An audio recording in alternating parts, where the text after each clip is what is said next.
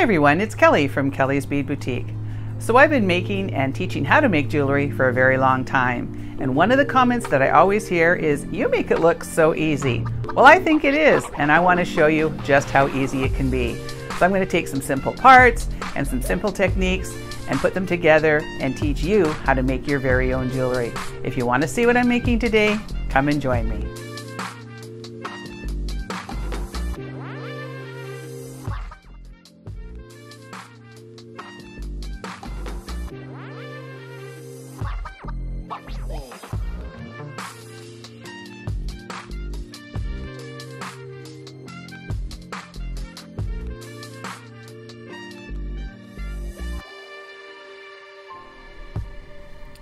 Well, hello everybody. So this is the first time that I am recording in my new studio. Well, it's not really a new studio, but in my new home.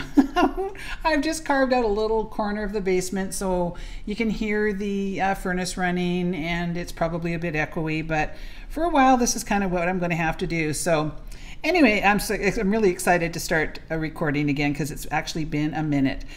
So today you're going to get a bonus. You're going to get 2 projects.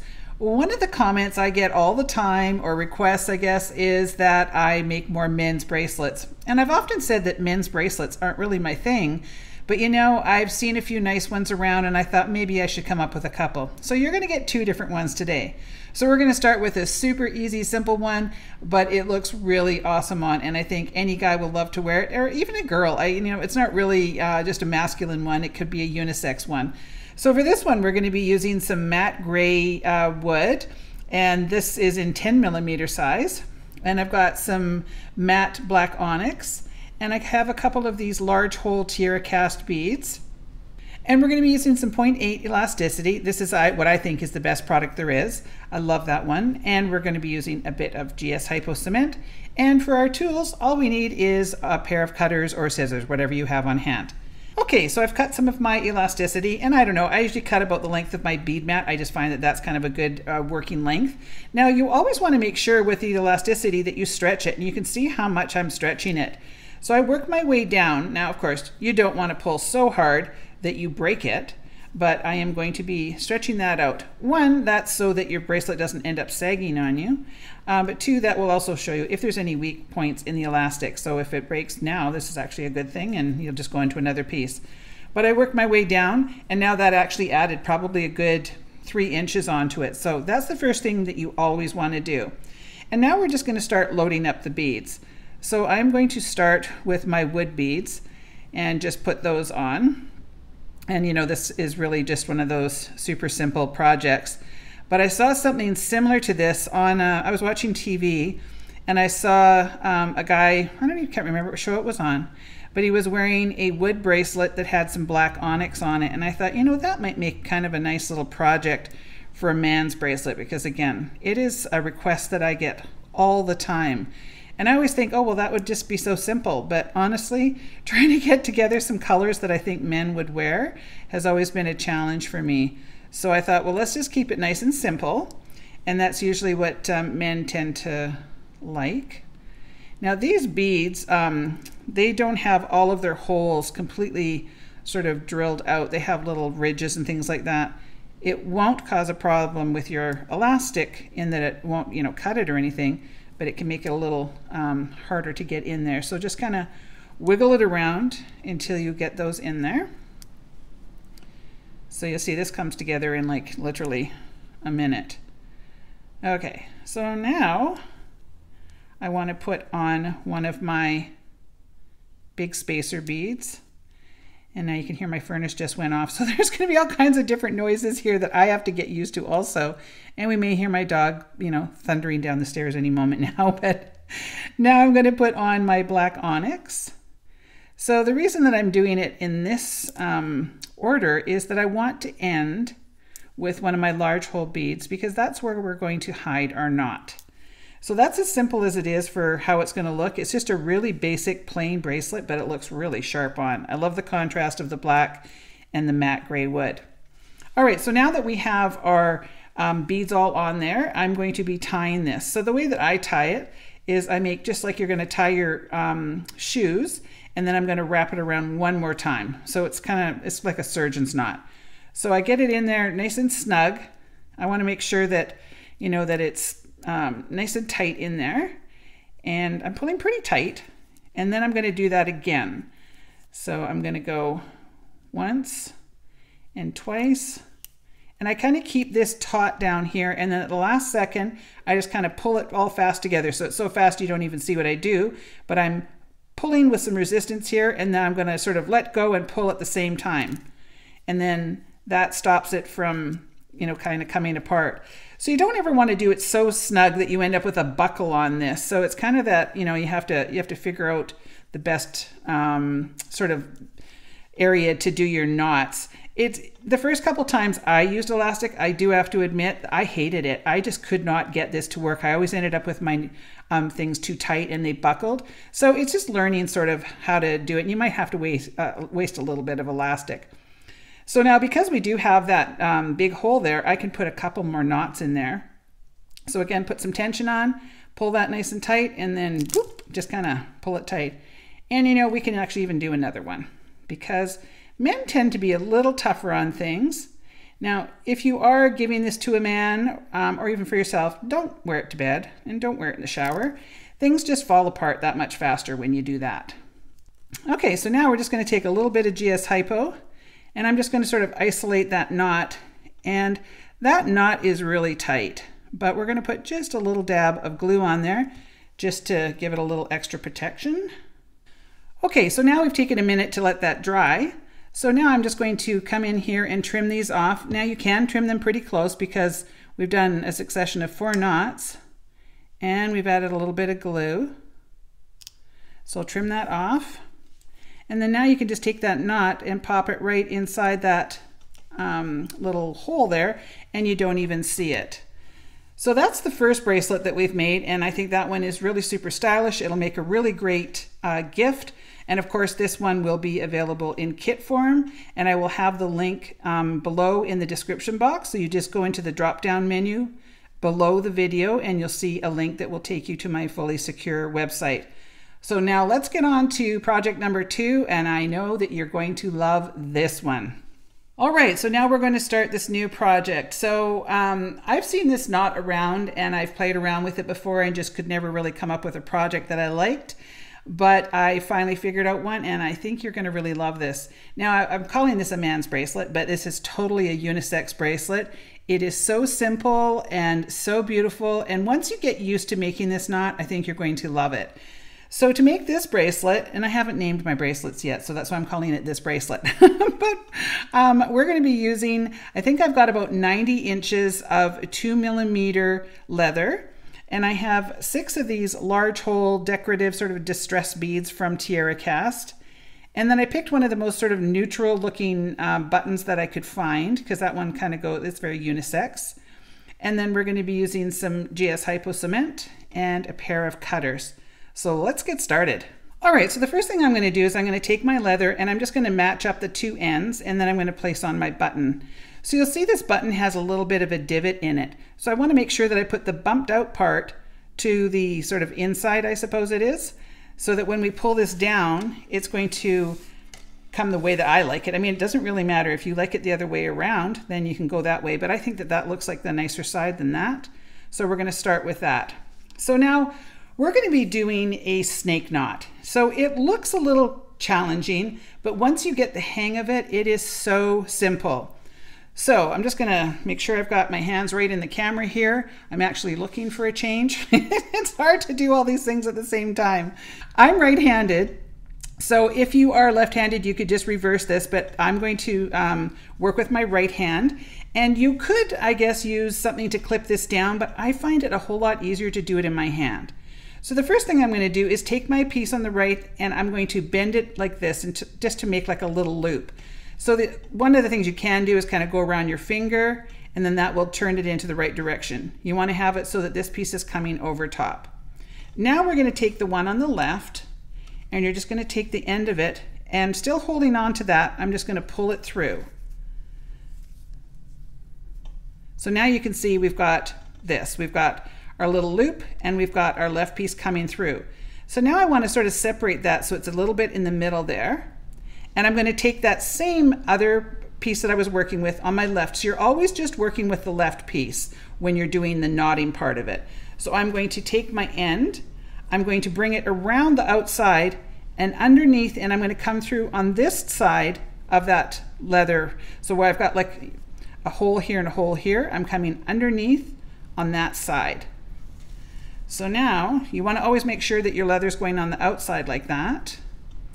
So this is kind of one of those things where you have, the first one is always the hardest. So I want to get it sort of situated where I want it. Now I want to leave about 1/4 inch there. So now that I've got it where I want, I can tighten up with the right hand side. And this will make sense to you once you start making them. The first one I made, I was like, oh goodness, how do you do this knot? This is kind of crazy. So you do have to kind of push and pull on this. And there we go. That's the first part of the snake knot. And so you're just going to repeat this, and we've got a bit of a pattern here. So what I'm going to do now is you can use your finger. I found it a little bit easier to create my knots. So I'm going to go around with my right one, and then I'm going to take my left one, and I'm going to always come from behind and pull that through. And now you're going to come with your left one again and go over the right one. So I'm just going to go over, and then I'm going to go back under and then come up the left hand side of that. So always on the other side of that. And pull that nice and tight. So the first one that I always pull tight is that one that I was just pulling with. Get that first one situated there. You can see it'll loop over this way. And then you can pull this one tight. And that's how we create that. So now what I do is I usually turn it on the side, and then I pull my leather nice and tight. And I know it's hard to see because I've got my fingers there, but I have to use my fingers to pull it tight. So that's the start of that. So now I'm going to repeat a bunch of times, many, many times. So make my loop, and then I take my left one. So you're always wrapping with your left and just looping with your right. And then we're going to take our left one again, and we're going to go over top of this and then underneath.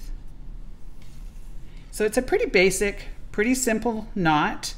It's just getting it where you want it to go.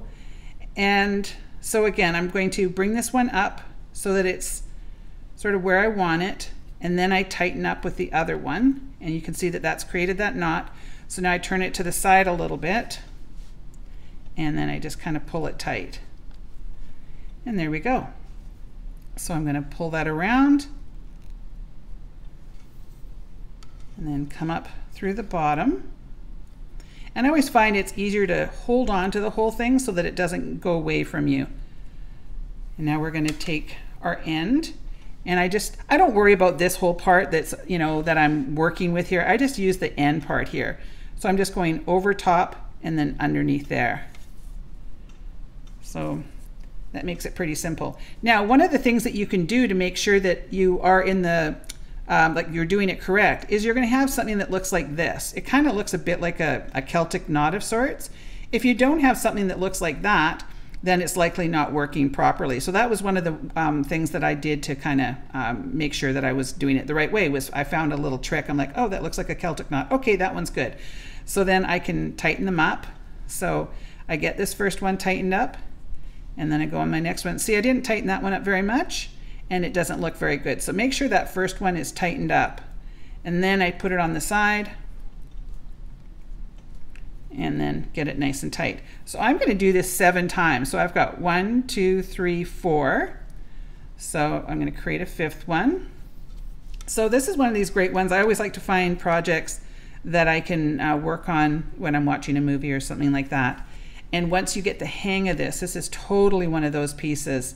So see, I almost let that go. You cannot let this go or it doesn't work. So go around and up through that and then pull. So always keep hold of your knots and you'll have a lot more control. So get that first one in place, and then we'll pull that one tight. Now this knot can twist a little bit if you're not careful. So you want to make sure that you're going in a nice straight line like that. So just watch that your, I guess what I'm trying to say is to make sure that your tension is equal. Because if I left one side a little bit looser, then we're going to start ending up with a bit of a curve in it, and we don't want that. So pull the left one through, and then I just sort of swap hands and take the end of that left one and go around and then under. So see there, we've got our little sort of Celtic knot looking thing. Get that first one tightened up there a bit, and then we can pull on the right one, and then I turn it and get them nice and tight. Now this knot really does hold tight. It's awesome. So I've got 1, 2, 3, 4, 5, 6. So I'm going to create one more. Come up through the back there. And then I'm going to take that same one and go over top and then come out underneath there. Always work from underneath. So get that into place. And then, so sometimes you just have to push it up with your finger and then pull it tight, and then we can pull the other one. And then I always do turn it sideways. It just gives me a little more leverage when I go sideways. So that gives us 7 knots in a row. And look at how great this is. I love how this knot looks. It's very, very cool looking. Now you'll end up with a little tiny bit of a difference on the end, but it won't be much. So if you all of a sudden have something that looks like a really big amount, that means that you're probably doing it wrong. So you should end up with equal amounts. So now I'm going to put on this spacer bead, and I want to push it up there nice and tight.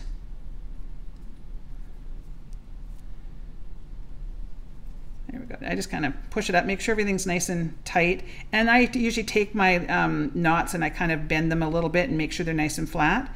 And then we're going to start another group of 7. So I'm not going to make you watch the entire thing here. I just want to make sure that you understand what you do after you put on a spacer.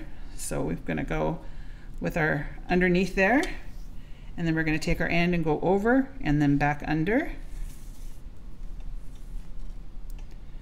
And then get that one into place, and then pull this one, and then again I go sideways, and then it's like the first one that we did up here. The first ones are always kind of a little more of a struggle after you put on that spacer. So I'll do one more, and then I'll show you how I finish this off, because I've got another one sort of made there, because these do take a fair bit of time, which is good. You know, I like to have projects that take a bit of time. I don't always want something to be finished in 5 seconds, like the first bracelet. So I pre-did part of one because I knew that I didn't want to sit here for an hour doing this part. And this one is actually fairly easy. If you do make a mistake, you can see right away, and it's pretty easy to sort of you know, remove it and pick it back. So that's what we're going with so far. All right, so here's another one that I was working on. So this one is made with copper and the black, and I absolutely love this one. I think this is so good. So in your kit, if you choose to get the kit, you'll get to choose the color of your metals, and I think we have about 3 different colors, and we have about 4 different colors of leather. This one is long. This one's made for a man, so we will give you enough to make probably a 9-inch bracelet. And the good thing is that you can just add some more of the knots if you don't have enough spacers and you have somebody that's got a very large wrist. You could change this to like every 8, or you could add more like I've done at the end here. So this is really customizable, which is really great. So I'm just going to end it right there because that's the size that I want. So what I'm going to do is I'm going to measure for my button. So I'm just going to put my button in between here. And then I know that I want to have my next knot right about there. So if you've watched my videos before, you know, oops, I've got to go back in camera a bit better here. So if you watch my videos before, you know that I often do barrel knots. So if you feel more comfortable doing a barrel knot right here, you could, and it would look just as nice. But I'm going to continue on with a snake knot because I think it looks really cool here. So what I'm going to do is make my little loop, and then I'm going to pull my end through, and then I'm going to go around, and then I come back on this side. So it's exactly the same thing. And that looks like our little clover there. And now I need to sort of place this one here about where I want it to tighten up. So I'm not going to tighten this knot up completely until I know that it fits in there. So that one looks like it's going to be a little tight, so I just kind of maneuver it around, and that's better. So I know that my knot needs to be right there. So I'm just going to sort of place my fingers there. And now you don't want to end up with a sort of a bulge there. So I'm going to tighten it up against my fingernail, and then that gives you some leverage. And it's some place for the knot to tighten up. And so now you can see that we don't have anything bulging out, and that's going to fit in there perfectly. So I'm going to do this knot. I think I'm going to do, did I do on my sample here? I did 3 of them. So we do want to make sure that this one is really nice and snug, because this is going to be what holds the bracelet together at the end. So we're going to make sure that we take a few minutes to make sure that this is nice and tight. So we're just going to tighten these up. So we'll go on the side again and give it a little tug. And so you can see that creates a nice little end there. So make my loop, take my left one, go underneath. Now I'm going to switch hands, take that end and come around and up through that left hole there. So I sort of bring it up,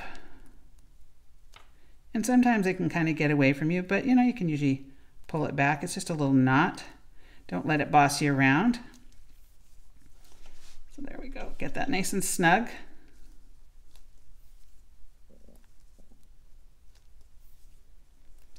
All right. So now on the end, you can kind of do whatever you want. If you want, you could tie another little tiny knot on each side if you were a bit nervous. But all I'm going to do is take some glue, and I'm going to probably, you know, be fairly liberal with my glue. So I'm going to go in there pretty good. You won't see it, it'll dry clear. So I'm going to go in the end there, and I'm going to go a little bit here, and then I'm going to go a little bit in here. You just kind of want to make sure that it's all very secure. So I'm going to let that dry, and then I'll be right back. All right, so my glue hasn't quite dried, but I want to get on with the video, so I'm just going to trim it. So I'm going to trim right about here. Again, you can make this your own. You can leave it a little longer and make little knots on the end. You know, just do whatever kind of works for you. But with the glue, that will really help. And make sure that you do put enough, like I probably didn't put enough there, but that just shows you how you're going to end it. So now when we do this up, we have something that looks very striking, but very sort of simple. And that's what most men seem to like. They want something that looks really sharp. So that is the black one with the copper, and I've sort of pulled it. It's going to look like this when it's on you, which is just like looks like a snake vertebrae, which is kind of cool. I also have this one that I made with the antique green, and then I used the antique brass findings. That one is really, really pretty. And then the one that we were working on at the beginning is with the antique blue and then the antique silver. So again, you'll get to choose your color of metals, and I think we have just these 3, and then you're going to have maybe 4 or 5 different colors of leather. So this one will be a fairly affordable bracelet, super easy to whip up, and you can wear this, you know, stacked together with different styles of bracelets, different leather bracelets. I think this one would be a really great addition to your collection. So this one will be available in kit form, just like the other one. You just go into the drop-down menu and you will click on the link that will take you to my fully secure website. So there you have it. We have our 2 men's bracelets. I hope this keeps everybody happy. We've had so many requests for men's bracelets, and I think these are some really great additions. So if you enjoyed this video, please make sure to give me a thumbs up. Leave me a comment. I'd love to hear from everybody. And please make sure to subscribe to my channel, as it really does help it out. I want to thank you so much for watching, and we will see you on the next one.